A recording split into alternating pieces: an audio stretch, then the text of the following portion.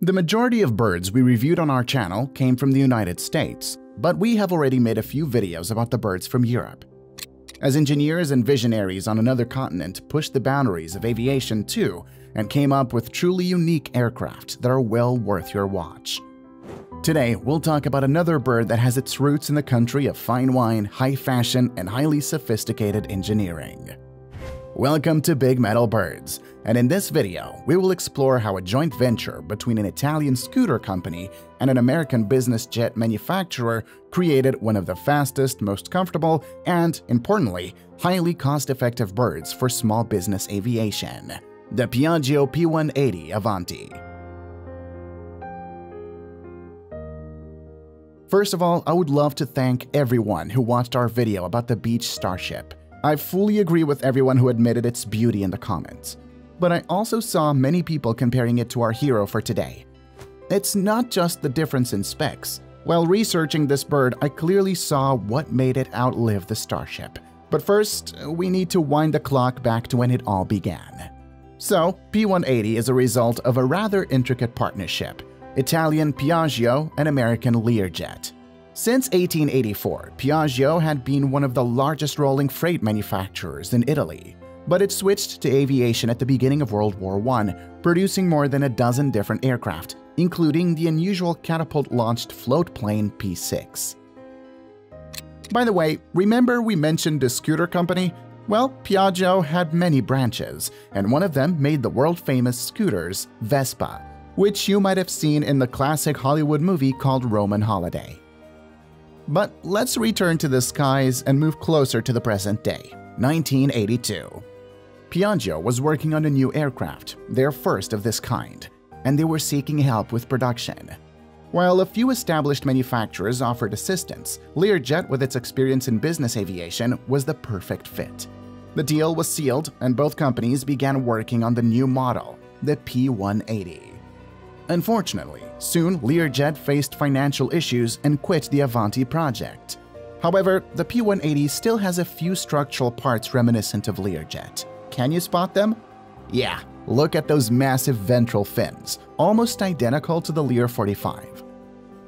Well, despite these setbacks, Piaggio was in the final stages of developing the Avanti and decided not to abandon the project. So, in September 1986, the Piaggio P180 Avanti made its first flight. Unlike the Starship, the P180 received both European and American certification relatively quickly in 1990. Probably because of sticking with conventional materials for the fuselage, but we'll get back to that later. Because most of the clients were based in America, Piaggio opened a facility in Wichita, the home of general aviation in the United States. However, due to poor logistics, Avanti Aviation Wichita ran out of money in just 3 years, and all manufacturing halted. At this point, the story could have ended like dozens of futuristic projects of the late 80s and early 90s. But a wealthy businessman came to the rescue. Piero Ferrari, the son of the legendary Enzo Ferrari, invested in Piaggio Aero Industries, allowing them to improve their manufacturing process.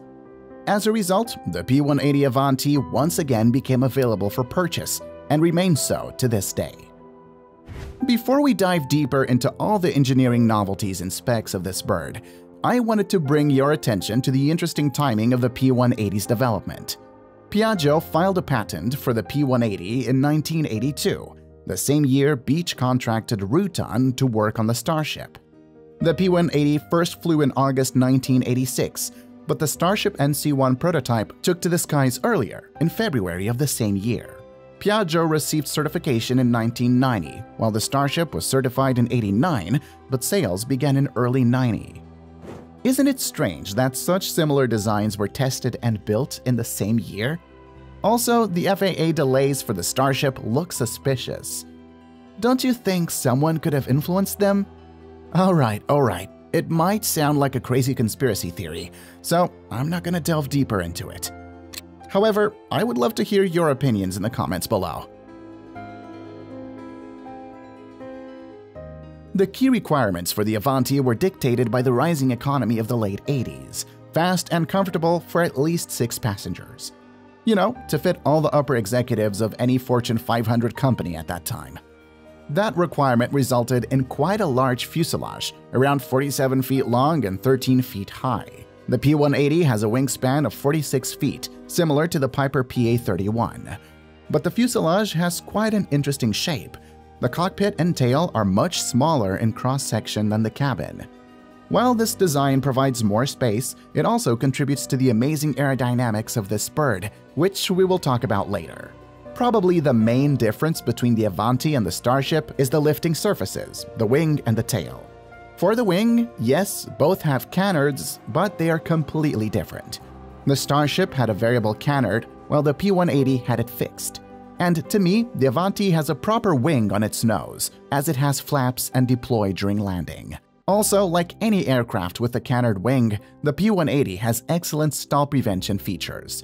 Another notable reason for placing a canard on the Avanti was to push the main wing back closer to the tail. This design allowed for a larger cross-section in the middle of the fuselage, all for the comfort of VIP passengers.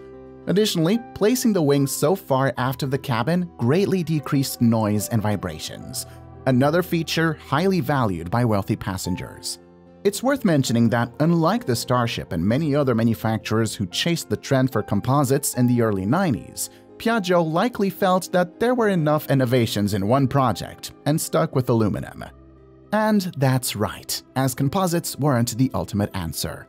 Even made from conventional materials, the Avanti was capable of hitting up to 400 knots for short distances, while its comfortable cruise speed was around 340 knots. Isn't that impressive? For a big bird like the Avanti to achieve such speeds, it needed a pair of powerful engines. And there wasn't a better option than the trusty Pratt & Whitney Canada PT6A, delivering 850 horsepower each. Also, there's no better engine than the PT6 when it comes to pushing the air, not pulling. See, the PT6, being a turboprop, needs lots of air fed into it. When it comes to pulling it in with a propeller, you need to suck it in with the prop and then turn it around inside. That's why there is an air intake located underneath the engine, like on this beautiful Pilatus. But the Avanti has these large nacelle inlets that supply plenty of air, so the PT6 can show its full performance. The range is where this bird really shines. See, the aim for this plane was to be closer to private jets than turboprops. Speed-wise, it surely is, but in terms of fuel consumption, it's much closer to single-engine turboprops like the Pilatus or TBM. Let me explain. If we take the older Citation, it's a 7-seater with the same 400 knots max speed and 41,000 feet ceiling as the Avanti, but the Cessna burns 160 gallons per hour. On the other hand, the Pilatus also has 7 seats but cruises at 280 knots at flight level 300 and burns 60 gallons per hour. The P180 got the best of both worlds. So, at flight level 410 and 65% power, it burns just around 90 gallons per hour. Can you name any other executive 7-seater with twin PT6 engines that can do that? Just to add, 65% power will still probably be around 330 knots. So yeah, we don't skimp on speed here. To put it in a practical perspective, the P180 range of 1,500 nautical miles will easily get you from Seattle to Dallas if you're in the US, or through the whole Europe, from Spain to Sweden. Practically no aircraft of this size can achieve such great fuel efficiency and such range. Piaggio claimed that while having other characteristics on par with business jets of that time, the Avanti burns nearly 50% less fuel while cruising. Meticulous aerodynamic testing and engineering is not always about raw speed. Sometimes it's about saving you lots of money in the long run. By the way, speaking of money, first of all, there are 3 variants: the Avanti, Avanti 2, and Avanti EVO. First is the one we were talking today. The second is an updated version with newer PT6 modifications and updated avionics. And the third one has new engines, bigger tanks, new props, new inglets, and last but not least, new lights. However, there aren't any deal-breaking differences between the first 2.